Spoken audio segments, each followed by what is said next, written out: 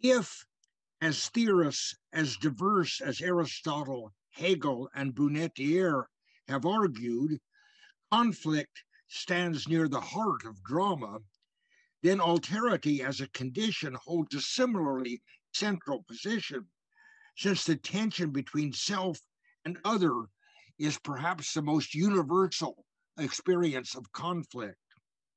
Alterity, however, is at the root not only of dramatic action, but in another dimension at the root of theater as a phenomenological experience, since this experience is based on the creation of an alterity between ourselves and those creatures on stage, whose activities must be accepted as occurring in an alien reality.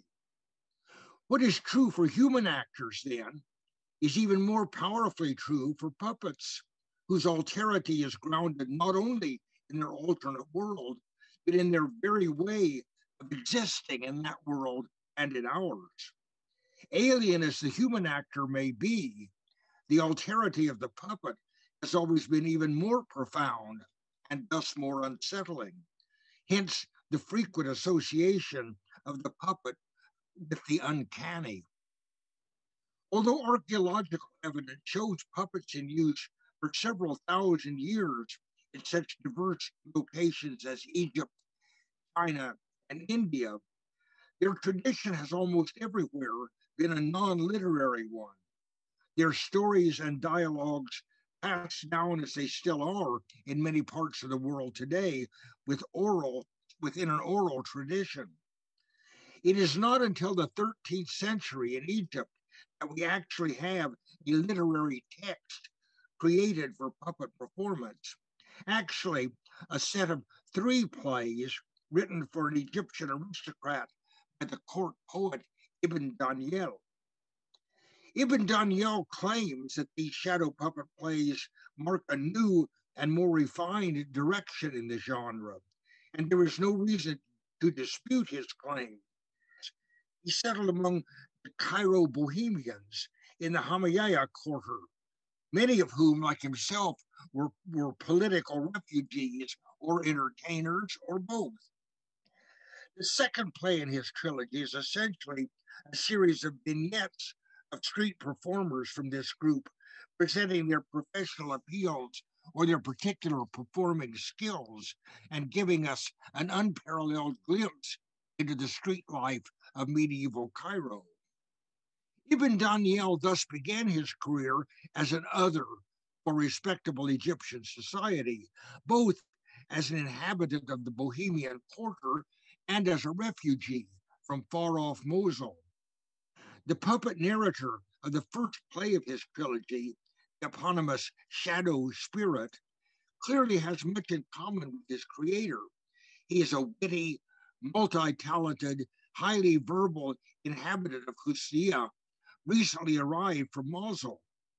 His profession, residence, and outsider status all reinforce his shadow alterity. But he has another feature which adds another significant reinforcement. He is a seriously deformed hunchback.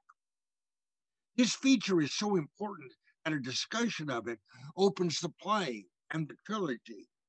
The presenter of the performance begins the play by summoning up its narrator, Taf Akahal, whom he describes as, quote, a witty, humorous hunchback who in physical appearance looks like a shining crescent, unquote. As the hunchback appears on the screen and exhibits his deformity with a low bow, the presenter delivers the opening lyrics of the play, and these are a eulogy to humps in nature and in human beings. The fact that the oldest known puppet text begins with an association of its title character with humps, and therefore with a eulogy celebrating the hump in man as a feature of unusual beauty and attractiveness, not only reminds us of the importance of the hunchback in Western comedy in general, and in puppet theater in particular, but also in respect to the theme of this conference, it's one of the most obvious physical indications of alterity.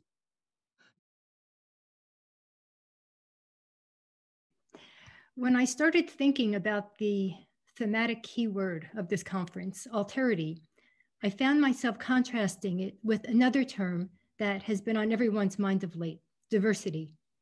Alterity, for me at least, conjures up images of difference, division, exclusion, and potential hostility toward whatever is alter, other, on the outside of oneself or community. Diversity, on the other hand, embraces multiplicity and promotes inclusion, evoking the image of a kaleidoscope rather than a binary opposition. How do we situate Sicilian puppet theater in relation to these two concepts? The truth is that one can find an abundance of examples of both alterity and diversity, along with episodes that lead the spectator from one perspective to the next, end quote. Resistance to the Bourbon occupation, according to Cuticchio, explains how the Orlando puppet came to wear a red, green, and white sash representing the colors of the new Italian flag. Although Bourbon domination ended over a century and a half ago, in some companies, Orlando still wears the tricolored sash. Returning to the fictional story of Agramante's invasion, as in the earlier plot involving his grandfather, Agolante, here too, there are key moments that push against the binary opposition between an us and a them. The shift from alterity to diversity is signaled most prominently by the enamorment of the Christian Frankish knight Bradamante, sister of the famed paladin Rinaldo, and the Saracen North African knight Ruggiero, the son of Ruggiero II and Galacella, who was born on the coast of Libya and raised in the Atlas Mountains. The two are technically enemies when they meet, since Ruggiero is participating in Agramante's invasion of France, whereas Bradamante is one of Charlemagne's preeminent warriors. Yet Ruggiero courteously offers to take Bradamante's place against his fellow African Rodomonte, who refuses to let her follow the Frankish army in retreat.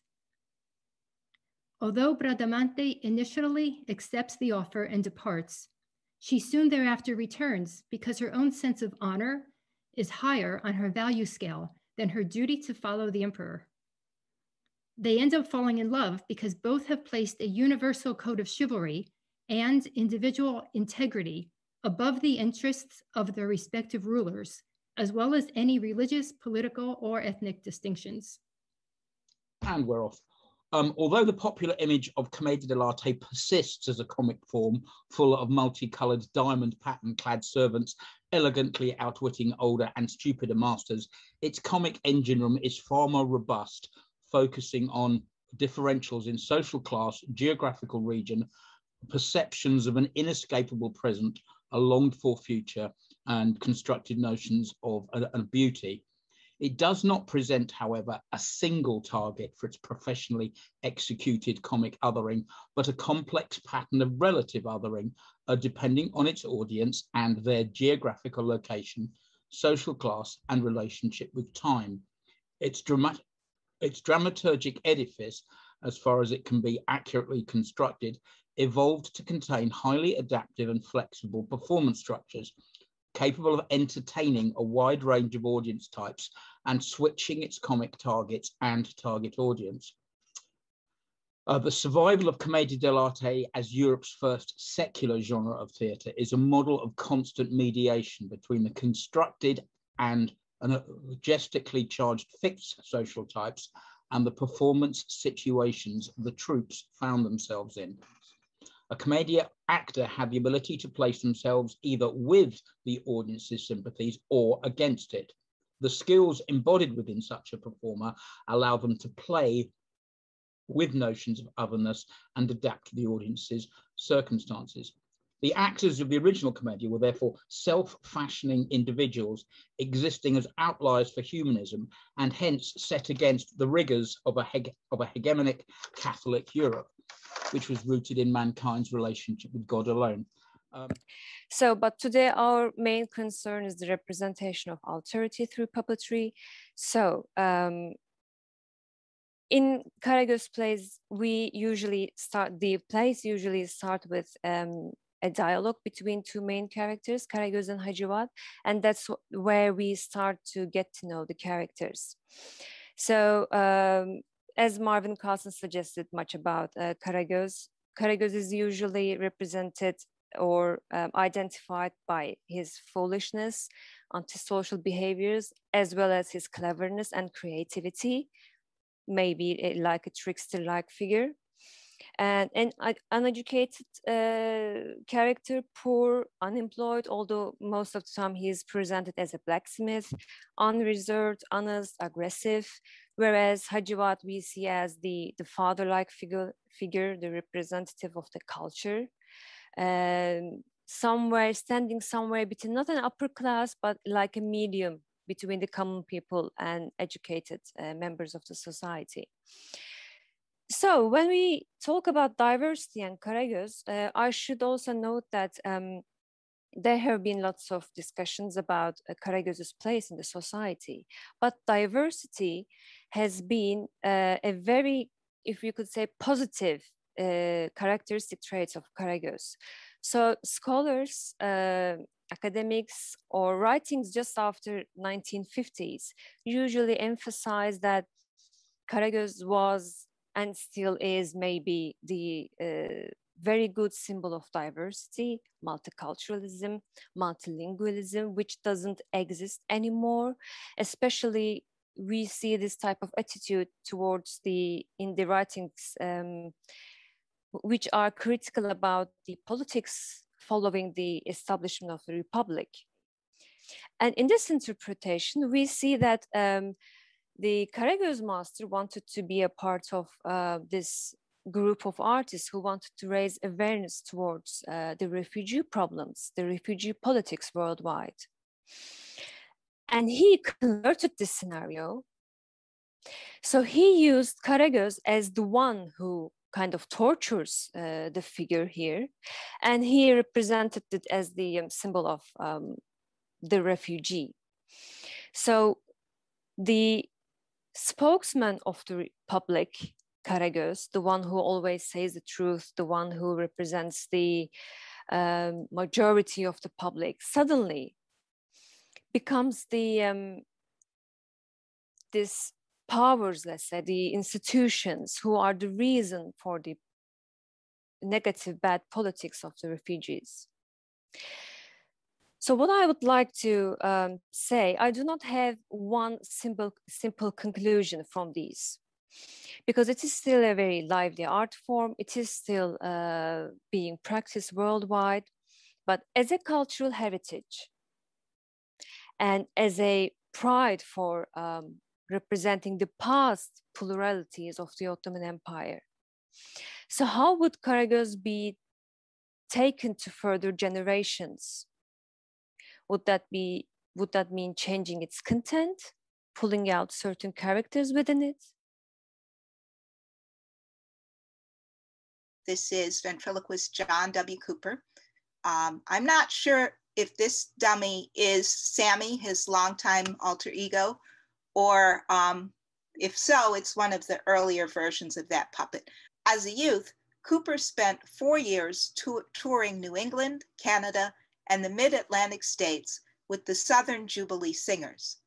During this time, he began developing his skills as a ventriloquist. Cooper subsequently joined Richards and Pringle's Georgia Minstrels, but never performed in blackface. His ventriloquist act appeared in the Olio, or variety section of the show. The White Rat Strike of 1901 gave him the opportunity to break into mainstream vaudeville, since theater managers were willing to hire Black performers in place of striking white acts. Cooper frequently billed himself as bubbling over with songs and stories, so it is not surprising that words became the cornerstone of his self-promotion strategies. Evangelist Lena Doolin Mason commemorated Parker's bravery and loyalty to the nation in a poem, A Negro in It, using the opportunity to exhort White man, stop lynching and burning this Black race, trying to thin it. For if you go to heaven or hell, you will find some Negroes in it. Mason's poem gave Cooper the self-assurance to assume the right to show up anywhere his talent took him. So, what happens when the puppeteer's identity is a mask of its own, and the objects engage the puppeteer's ambiguous relationship to that identity? What additional ambiguities are created in performance when the puppeteer's own characters either contribute to the mask their creator wears or deviate from it, even challenging it directly? Who in these cases is the other? Brown embraces the alterity at the core of puppetry. His objects talk back to their creators or challenge them directly in performance. Further evidence of this embrace of alterity lies in the company's commitment to near photographically realistic portrait puppets of various famous persons. Brown was a closeted gay man, including metaphors of sexual identity in his plays. Chaucer was a man of mixed race who publicly identified as white, while often showcasing Black subjects. Brown was closeted in public while in a lifelong relationship with fellow puppeteer Richard Brandon. The Chaucer family, listed historically as mulatto, chose to identify as white, an effort in which Chaucer actively engaged, never acknowledging his own genetic connections to subjects he chose to represent, even reflecting in interviews of his depiction of Black subjects as interest in communities of either his youth or in his travels as a merchant marine, but never his own. Mobilizing the silhouette and the shadow as key aesthetic tactics. Kara Walker has risen to prominence for her artistic renderings of historical imagery of the antebellum American South. Walker's work taps into stereotypical images and histories of representation and has been subject to scathing critiques, particularly early in her career. After Walker received the MacArthur Genius Fellowship in 1997, artist Betty Saar began a campaign to protest Walker's imagery, which she felt peddled the most egregious racial stereotypes. The same year, the International Review of African American Art charged Walker with repackaging damaging stereotypes and selling them to white audiences. Opposition to Walker's work has been demarcated by a generational divide that is further amplified by critics and historians' difficulty in theorizing the form and function of irony in general, and satire specifically. More contemporary reception of Walker's work attends to the way in which it holds space for the complexities and contradictions associated with bearing witness to trauma. Described as both beautiful and disturbing, and dealing with both pain and pleasure, Walker's art employs what Brenda Dixon Gottschall defines as the Africanist aesthetic, and that it deals in paradox as a matter of course, with irony following close behind. Walker's art can thus be understood as staging a traumatic site that, according to Fried, surrounds, involves, and challenges the viewer to witness, acknowledge, and remember the individual and transgenerational trauma of slavery and contemporary racism in the United States. The layers of local meaning carried by such dolls gives these gingerbread men, as they were referred to, a particular situated intensity that speaks directly to the uncanny character of all effigies, without the convenient cover of Halloween, as in Kentucky, or the cover of Popular Appeal, as in this next example, the hanging chair. So this occurred before Obama was elected in 2012, his re-election. So in the run-up to the 2012 election, the internet was ablaze with bewilderment after Clint Eastwood's surprise appearance at the Republican National Convention in Tampa, Florida. The legendary actor-director, who had already appeared in several events in support of Mitt Romney's campaign against the incumbent Obama, proceeded to take the stage and improvise. He began to speak to an empty chair beside the podium as if he were having a conversation with Obama, complete with pauses for responses to his off-the-cuff questions about the failings of the administration. For anyone that has ever done an improv class, it was clear that Eastwood was potentially a little bit out of practice. It was a bizarre moment, but it was the most memorable of the night. Conservative blogger Michelle Malkin encouraged her readers to display their own empty chairs and add decorations. Over the next few months, empty chairs began to appear in people's front yards. In Washington, Texas, Virginia, and Colorado, several people decided to hang their chairs from trees using rope. When questioned, the individuals offered that they needed to tie the chair like that because otherwise it would get stolen, or they needed to mow the lawn and didn't want the chair in the way, or simply just said that other people were reading too much into it. There were more overt chair displays around this time. One in Minnesota was hung by what was very clearly an actual noose. A chair in California was attached to a fence post, and a few days later, the owner placed 2 watermelons on the chair. Still not satisfied, he hung a noose off the back of the chair and put a sign on it that read, "Go back to Kenya." The media response to these incidents was stunning by comparison to the 2008 Halloween effigy. The story quickly went viral. In addition to traditional news media, every outlet from The Atlantic to HuffPost to Salon weighed in on the issue, unilaterally condemning it and unabashedly discussing lynching as such. The absurdity of the Eastwood performance and the fact of the removal of the chair from any figurative representation lowered the issue to the point where contemporary discourse could reach it. The chairs were just ridiculous, and they were also accessible. The metaphor of the empty chair, on par with the empty suit, put the discussion into the realm of the metaphorical, allowing commentators to approach the topic from a safe distance, far from considerations of real human bodies either now or in the past. The use of the chair as a stand-in for a figurative effigy effectively rendered the object a surrogate for a surrogate, an effigy twice removed from its referent. The absence of an identifiable figure makes the effigy a more covert form of communication, one that depends on the knowledge of the inciting incident to understand it.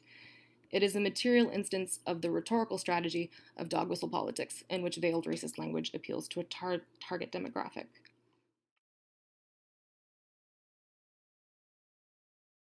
Yeah, I suppose just kind of responding to that and sort of broadly the kind of the range of work that we've already heard about and just the overall topic. I'm sort of struck by the fact of puppetry being used to present alterity.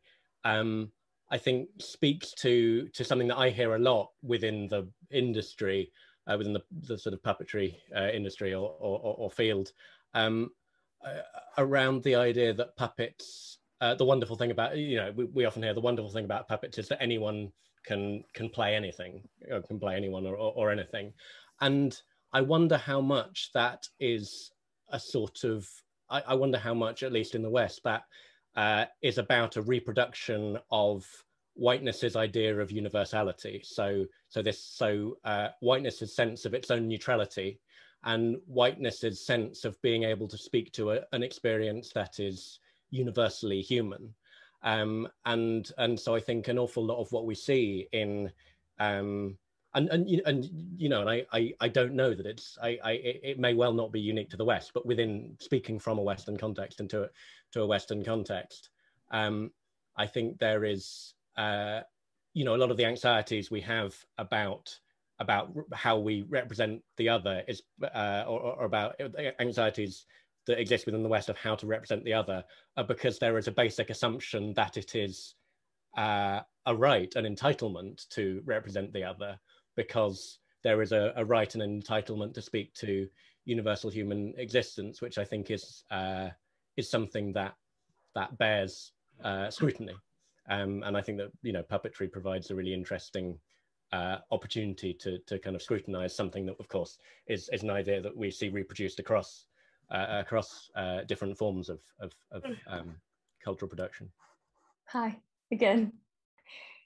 So when I was doing this research and additional readings about this presentation, I came across a few representation of Turks in other theaters and puppetry in Europe, because there are.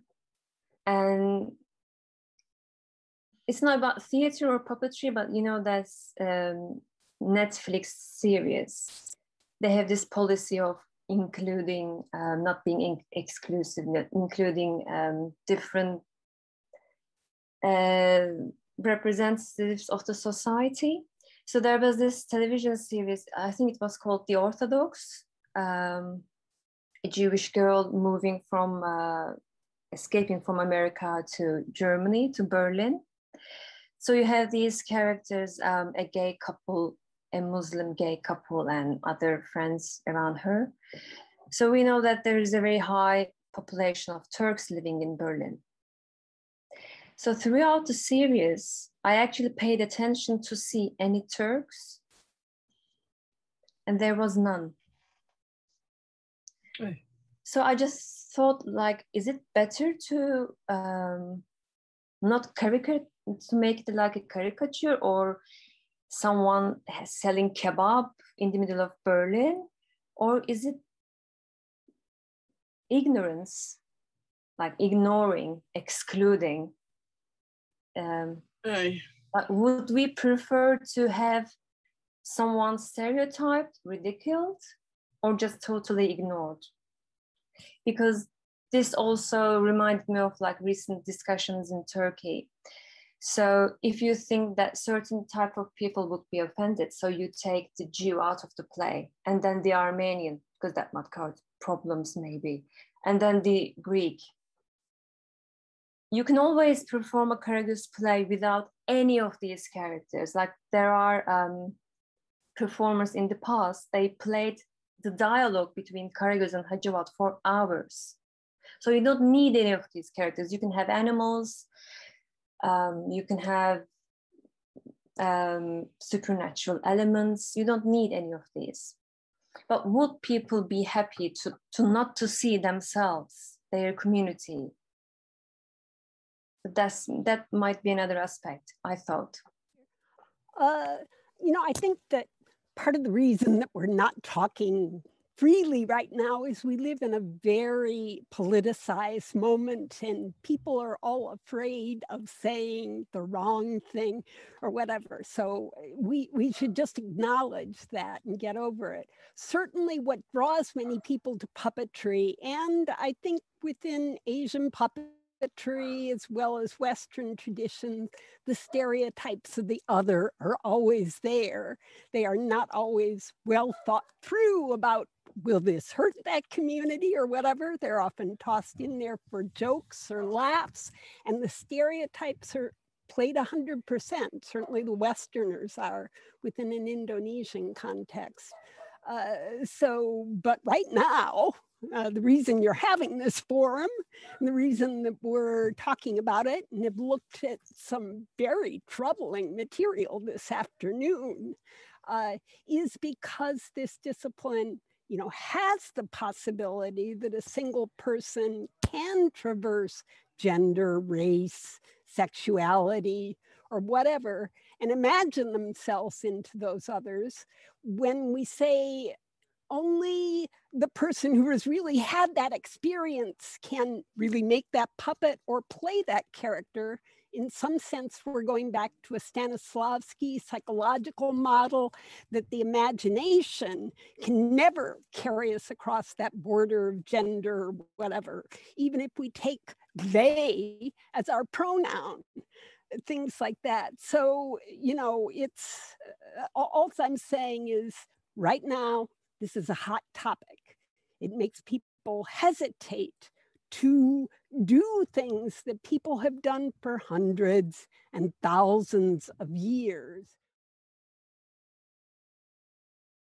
So I'll be talking about three kinds of others: aliens, that's foreigners, religious others, and then physical and class differentiated others. So here you have a king from an overseas kingdom, the Raja Sabrangan in the middle, Nur Sewan, who is the king in the Amir Hamza stories. He's a Persian, not Arab, which is defined in that role as Javanese.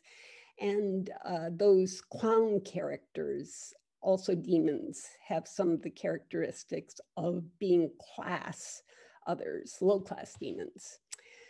So there are, I think, two kinds of alien others. There are the simple kind of comic others. They usually appear in clown scenes, not central to the story. They're kasar, low class, coarse, and comic. And then there are the threatening others, the complex aliens who are integral to the plot, such as the Raja Sabrangan, the overseas king. So two types of simple alien. One is sort of like we see the cavalcade of people in forms like caragos. They have language, dress, cultural peculiarities. They're mined for fun. It's a simple kind of comedy. And then there are specific personalities, portrait puppets of well-known foreigners. They're usually also associated within clown skits. So I just want to say that although you are fighting the other, what we see all around this area is the idea that that other is outside, he's from over the sea, but he is also inside. He is a spirit world. He is your anger, your possibility of being other than refined. So what you have to do is become refined. That is the process of what puppetry is watching, to make you realize that all those others, ugly, deformed, and greedy, they are in you. The Confucian classics form the basis of a social and moral value system in traditional China, which was enforced by a central bureaucracy, which emphasized cultural continuity. So the Chinese world was perceived as one great community, 大同, where everybody thinks and acts according to the same rule book, which means that the canonical works of Confucius and other earlier philosophers, and all this within a strict hierarchical structure. So as I said, white is sort of something the Chinese people and was perceived as a high class, so a top echelon of society. Ideal was to be white, as most of the Chinese people were not white. They were working outside. They were incredibly sunburned, and white was an example of your social position, but not necessarily a good thing. If we go to the next slide, some characters who have white in their faces are actually evil characters, and white is also a sign of a possible evil intent. In short, China was a very, very homogeneous society with many, many different nations, but in a way, very not open to many influences. The theater and the performance of plays where foreign invaders came into the country were essential to create not only a national coherence, but also it was one of the main performances, and it's still performed today everywhere in China. I would like to talk about the figure of Sabrang, or the overseas kings and warriors in the Wayang Gedog. So Raffles, in the History of Java, even said that the depiction of Panji in contemporary literature was like Charlemagne of Java. In the much advanced development, Panji text also recounts about the heroic deeds of Panji in protecting Java from Sabrang enemies, and also his later life as a king of Jenggolo, or Koripan. Then Panji was considered as an historical progenitor of Javanese king, and his story continues to be retold in many artistic expressions, such as in Wayang Gedog. I see that the type of Sabrang and Jawa means to be a representation of both cultural and political reality in 18th to 20th century Javanese courts, particularly in Surakarta context. It could be temporarily concluded that the Sabrang term in Wayang Purwo refers to antithesis relationships between Pandowo and Kurawa, and then human and demon, dharma and adharma, and etc. But in the Wayang Gedok, the concept of sabrang was not only refers to an opposite sense, but also political, cultural, and geographical. During 3 months in 2019, I conducted research at 5 major collections. I couldn't find any research on this subject, which surprised me, and the German curators also recognized the problem of this scholarly void. The valuable work on race and puppetry, including by people at this conference, has been very helpful, but it's important here to examine race and its depiction in a German context. One of the many problems is what to call these puppets. Many, especially from the late 19th and early 20th centuries, are labeled with German racist slurs. I'm applying the term blackface to these puppets based on Eric Lott's description of blackface minstrelsy as less a sign of absolute white power and control than of panic, anxiety, terror, and pleasure. Providing viewers with context is, of course, essential. In Dresden, Loch hopes to tell something about what a blackface puppet was used for, what it was made for, what stories were told with this puppet. The reason blackface puppets existed then and should be exhibited, according to Loch, is that they are needed for the stories that were being told. The most common way to provide context is, of course, with didactics. In the past, a common approach was simply to display the material, because, as our Belding explained, there's no need to explain racism, it's clear. Rebane is a strong proponent of letting people make up their own minds. If someone is a racist, he said, you can't change his ideas in one small exhibit. But for people with open minds, they have the chance to get new ideas.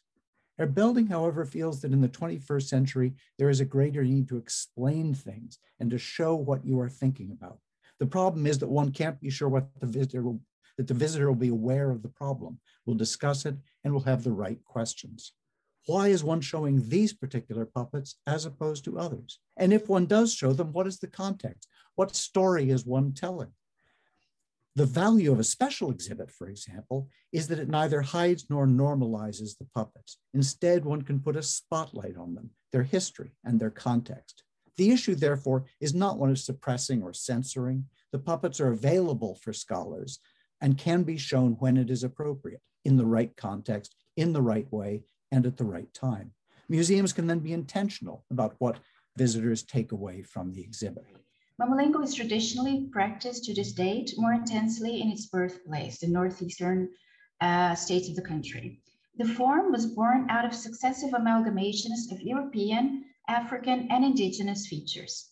From early influences of Commedia dell'arte, echoing elements of French guignol and English punch and judy traditions. So the term mamulengo comes from the junction of two words, Molenga, which means flexible or loose hands, referring to the puppeteer's hand movements when manipulating a glove puppet. In the shows, even though there is an initial basic plot line, the dialogues are created during the performance, and improvisation plays a major role. It is difficult to speak of mamulengo and other folkloric manifestations in Brazil without considering the issues of slavery and colonialism, which is the context in which they were born. So here we see the image of Benjamin de Oliveira, who was the very first Brazilian black clown. He was a very popular artist in the so-called Brazilian Belle Époque in the beginning of the 20th century. Still a popular theater made by common people and addressed to common people, presents the world as a reality that is constantly changing and reshaping itself, unveiling its contradictions, and thus transforming society's dynamics towards freedom and a better society. A general overview cannot fail to note that the frequent appearance of Jews in various forms is a distinctive feature of such plays. Such figures appeared in dramatic and acting roles in ceremonial folk plays and interludes. This is the unmistakable influence of Poland, where such motifs appear frequently in folk theater and literature. They begin to appear in folklore with the waves of anti-Semitism in the 17th and 18th centuries. Jewish figures appear as caricatures in Polish and Slovak plays, usually performing comedic comedic functions. End of quotation.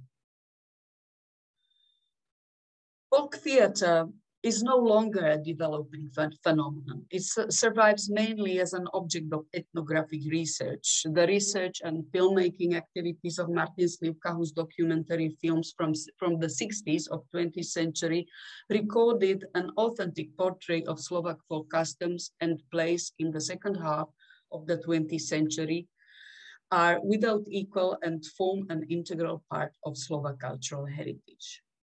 Gives only marginal attention to Romani people and the issues that affect them. Jewish figures don't appear in modern puppetry.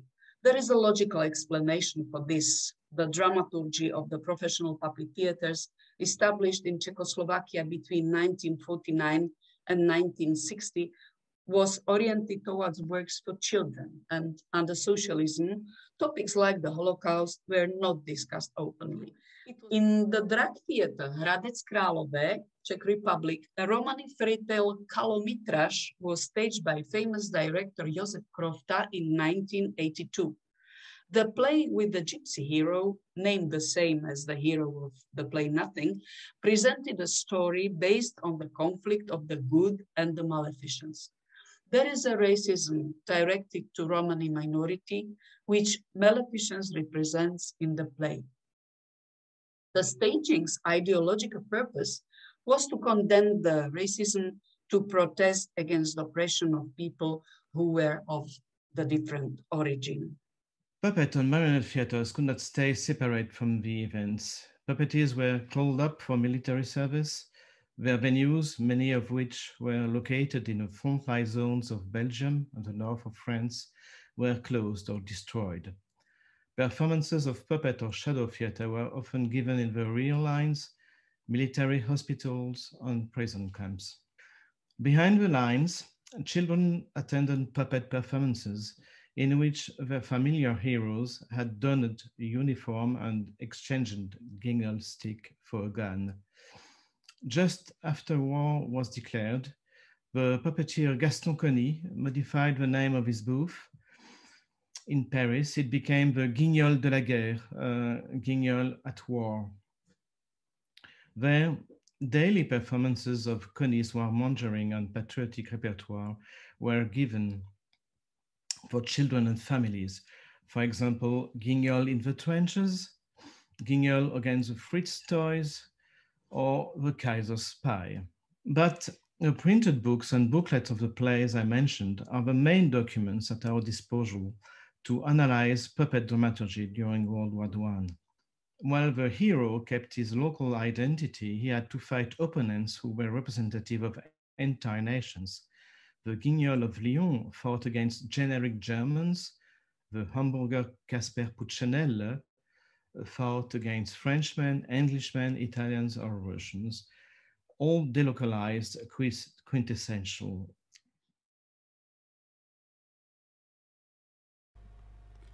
Identities are never unified and in late modern times increasingly fragmented and fractured, never singular but multiply.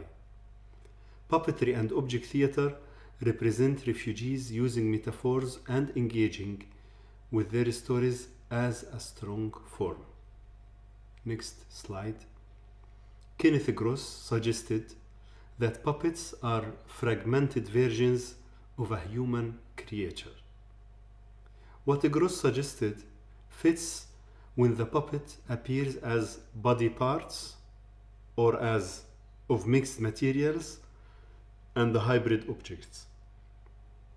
Next slide. But how do we find authentic representations for absent, fragmented refugees, bodies, and their fragmented identities? In Escape, puppets represent a human body. For example, a human figure painted with a dark color represented the father and son literally. Next slide. While in Warmaker, objects and materials stand metaphorically for refugees, such as using salt and matches to represent Karim Shaheen's family. Using the matches opens other big meanings. We often see fire as a danger, but also as a light or intimacy provider, a guide, a candle's light, a warmth and shelter. The match is a fragile matter. We can tear, destroy, break, burn, transform it into ashes, and it can leave traces. In another scene, salt will represent Karim's family. Salt inhabits the soil, the sea, the roots, our bodies, and the food. It brings connotations of love in literature and popular culture. It's hard to uproot salt from the soil, as well as forced displacement of refugees cannot prevent their connection and love, rooted in their hearts and souls, to their homelands. Warmaker offers representation of multiple identities for the refugees and conveys their abjection and dehumanization. For example, salt, match, spoon to represent Karim. The object's transformation and fragmentation open wider interpretations and associations. However, supporting refugees' visibility and the formation of their cultural identity may rely on the context, audience's background of knowledge, and the way we integrate the objects or materials in a theater performance. I suggest that using objects and materials in a refugee performance may emphasize their fragmented identity, resist stereotypes, generate empathy, because it offers associations, opens wider interpretations, and adds other layers of meanings. One day I shall become what I want. One day I shall become a thought. One day we shall become what we want. The journey hasn't begun, and the path hasn't ended. The myth of Io is reborn as an allegory of a dispossessed and violated Africa, the victim of colonialism and dictatorships, a country capable of generating only children born from these wounds, but perhaps also of generating a change, a new future. But let's now come to the analysis of the use of the puppet in the rendering of this polyphony of the absent characters. As we said before, Io does not appear in the list of characters. The stage directions are the place where Io's character is named, and there she is evoked as a puppet. Anna is the first to manipulate the puppet. In fact, the second stage direction of the play says, we see Anna with the puppet of Io. Anna combs the hair of Io's puppet. Anna never directly impersonates Io. She speaks through the puppet. In this way, Io's voice is conveyed by the puppet. But Io's puppet is not the only one evoked in Efui's text. At times, the author alludes to other puppets or fetishes when the characters referred to are absent from the stage action but present in the dramatic action, in order to render the polyphony of the absent characters we mentioned before. Thus, when the actors from the La Grande Royale Company reveal which role in Prometheus Bound they are playing, another stage direction indicates that for each character named, I quote, a fragment of costume, a mask, an accessory, end quote, will be displayed. That is, an object instead of the performer. The object will thus act as a witness to an absent actor. In fact, all the characters evoked through the puppets are symbols of the condition of non-existence. Both Io and the African teenage mothers are illegitimate, alienated figures, and not only in physical and geographical terms.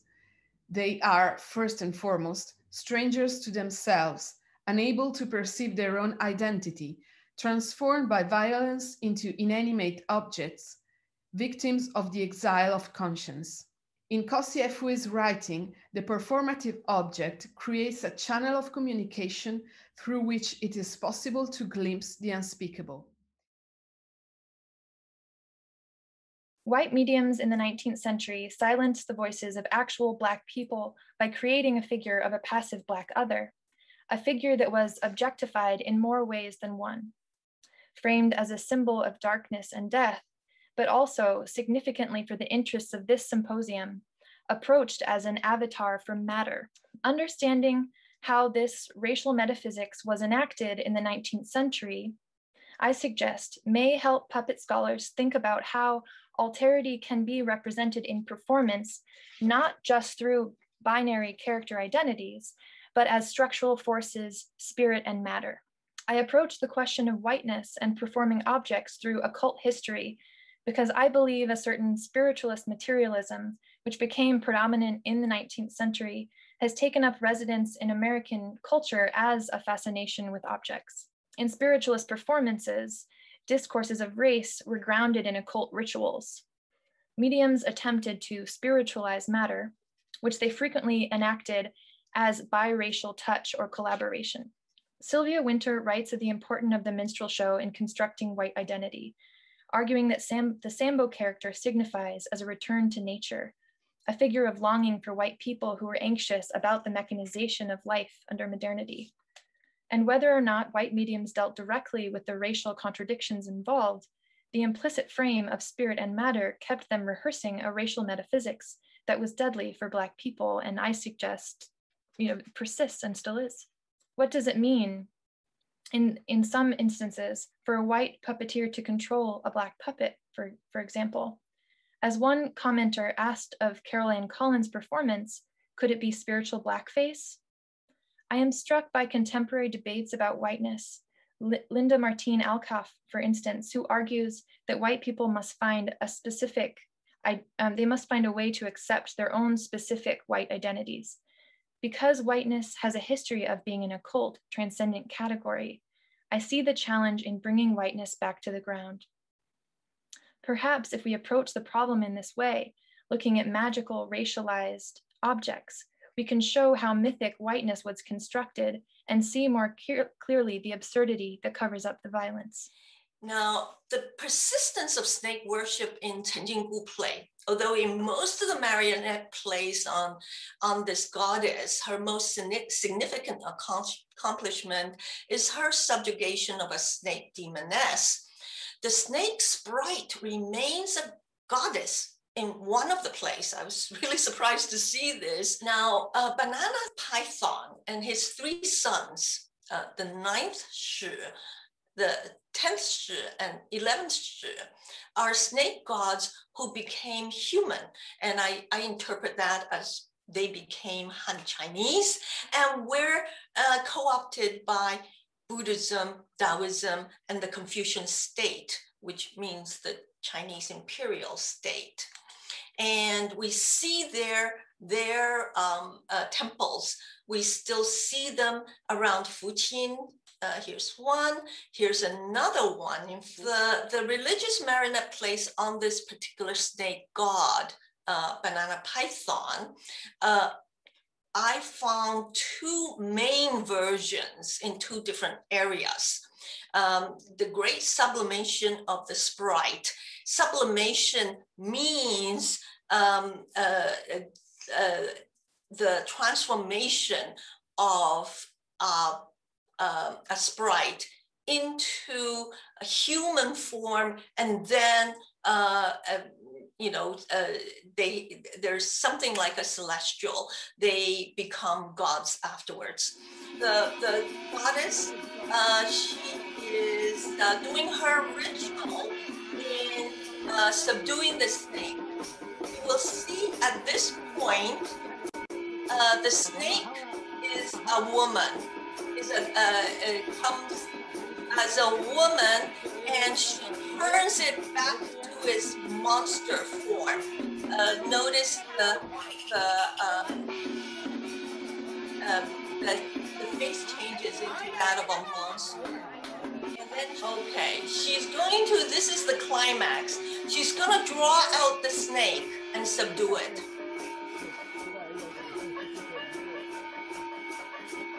And we can hear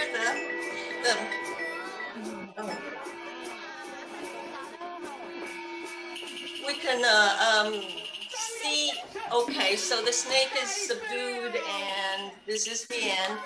And we have now, this is another play where the snake is now going to be, going to have this stamp by a Taoist, the Jade Emperor's attendant. And this will enable him to become sublimated later. Now he can turn into a human being. And he turns into a boy and decides that he needs more clout. So he turns himself into a handsome young man instead of a boy. So this is him. A lot of religious rituals, they have to actually go to the countryside to dig up a wild banana tree, which represents the banana python, the banana god. I term this practice critical puppetry, wherein phenomena inherent to the form of puppetry are used to critique or resist politically constructed hierarchies of value within a performance. I suggest that intentionally or otherwise, there are many examples of critical puppetry already in existence. Indeed, from what we heard earlier today, I suspect we could make a case for the work of Hussam Abed or Kosi Efwi as instances of critical puppetry. Interestingly, while both reviewers and Minghella have commented on the inauthenticity of the casting of Butterfly and other Japanese characters, these same people have not questioned the Japanese identity of Soro and Cho-Cho-san as played by puppets. So if we acknowledge, on the one hand, Cho-Cho-san's human casting as being racial mimicry, then how do we understand the relationship between the non-Japanese puppeteers and the Japanese and mixed race characters they portray? I suggest that either the act of puppetry is effectively occluding the race of the performers, or that they are not understood, the puppeteers are not understood as performing the characters in the same manner that the singers are. We must consider not only the content of a work, but also the aesthetic mechanism of theatricality. So let's approach the scene again, this time focusing on the mechanics of representation. Patricia Raquette runs upstage and throws back 3 paper screens, revealing a small humanoid puppet with a bald head, large ears, black eyes, and tan skin, considerably darker than that of Raquette, who appears to be Caucasian. It is dark at the back of the stage, but after a second we can make out 3 veiled figures operating the puppet. One of them lifts the puppet's left hand towards Raquette, who stoops as the 3 puppeteers lift the puppet into her arms. One puppeteer directs the puppet's face towards Raquette. "And our son?" she asks. As Raquette and the puppeteers lower the puppet to the floor, the lighting allows us to see their veiled faces, particularly that of lead puppeteer Mark Petrosino, who also appears to be Caucasian. Petrosino's gaze remains fixed on the head of the puppet, and when Raquette takes the puppet's hand, his expression becomes one of excitable delight. Looking at Soro's design, the puppet's face displays exaggeratedly East Asian features, particularly for a mixed-race child, and is striking in its proximity to yellow peril iconography and the stage makeup employed by Caucasian actors to mimic East Asians.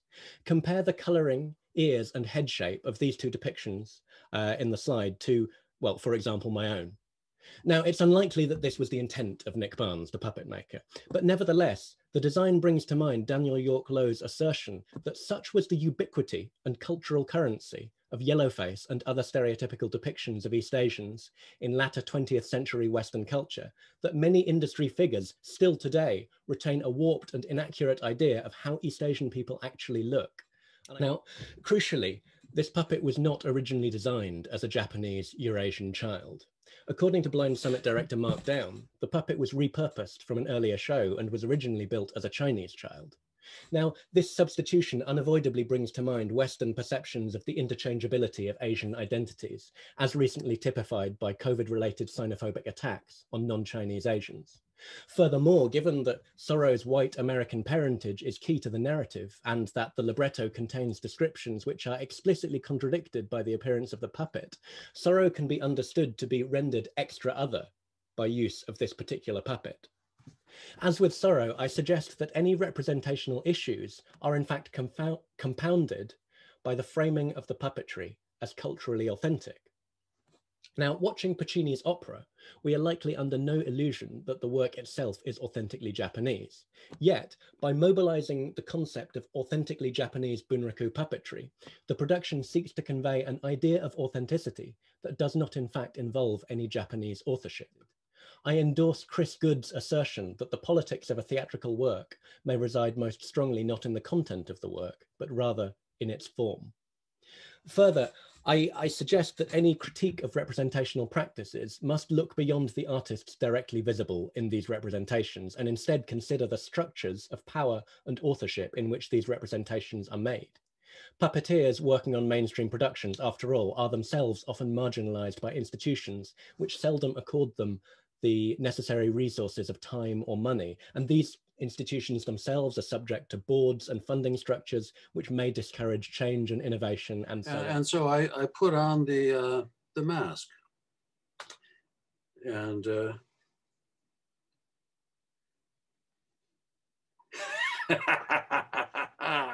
yeah, I aggressively stuck out my hand to shake with the leader of the troupe, and of course he was quite taken aback by this aggressive behavior of mine. After all, Ludruk is known as a Kasar form. It comes out of the villages, out of the urban centers, the poor centers of the cities, but nonetheless, my behavior as the aggressive tourist took him by surprise. Okay, now at this point, I show him the book that I was using, which is Practical Indonesian. Practical Indonesian has on its front cover a picture of Petruk.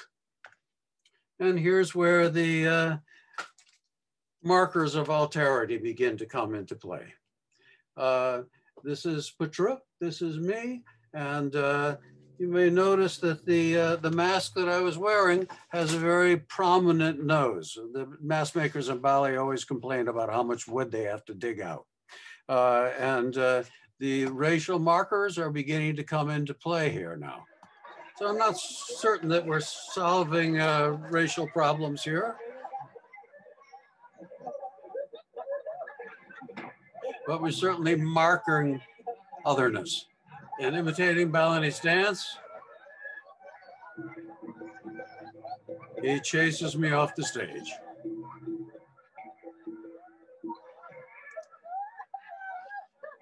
And subverts whatever power dynamic there is in the tourists' control over the economy.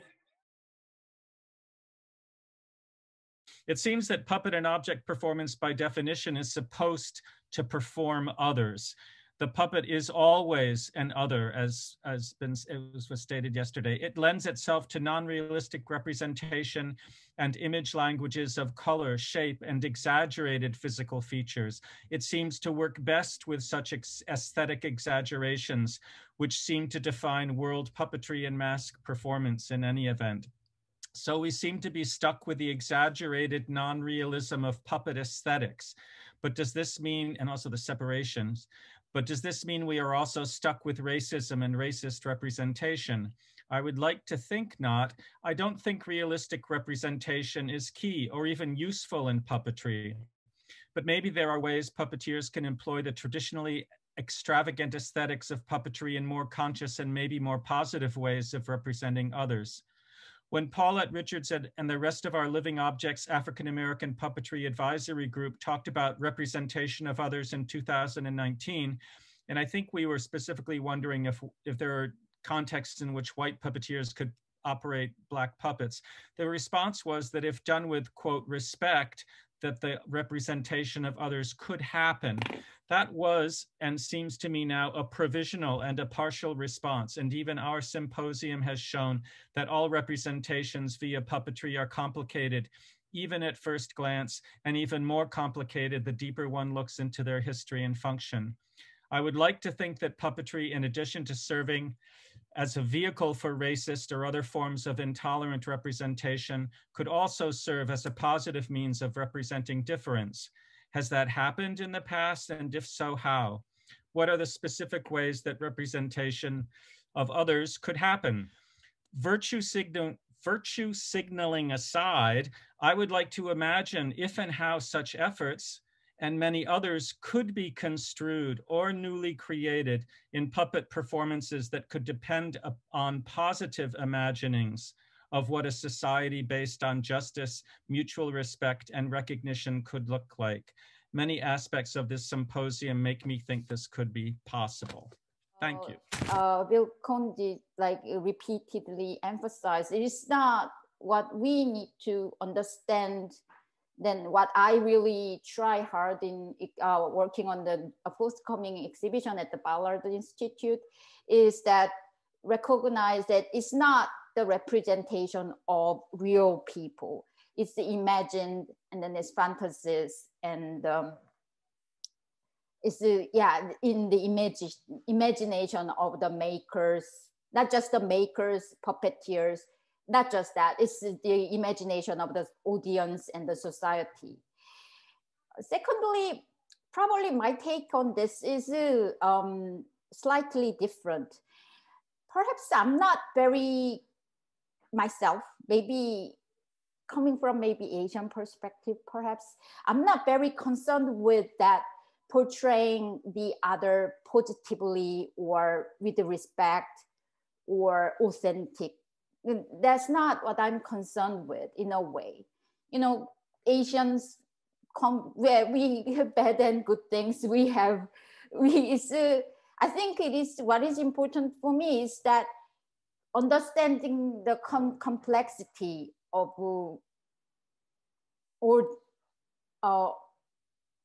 everyone, whole world.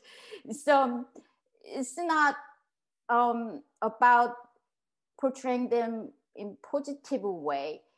It is not, I think it's more about putting this portrayal of others as this caricature as the ultimate truth. That is the problem. Then that's, and simplifying it. I think it needs to be out there as a gateway to understanding it, not the closing down the more complexity behind it. I don't know if it makes sense. Yes, so I mean, like, pretty simple, like, I'm not very concerned with me being portrayed in like negative or positive way. I think it's because what it is about is understanding the complexity. And then I see in many ways that Orientalism is actually like othering the Asians happens in many ways under the guise of respect.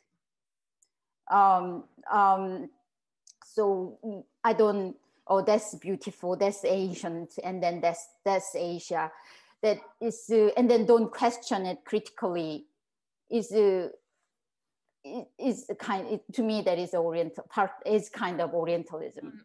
I just wanted to echo something that has had an impact on me just listening to Toby's talk and how he talked about critical puppetry. So really thinking about the form of puppetry being, looking at the affordances that puppets allow us to think through these really difficult issues and thinking about how identities are constructed. And so I was hearing what you were saying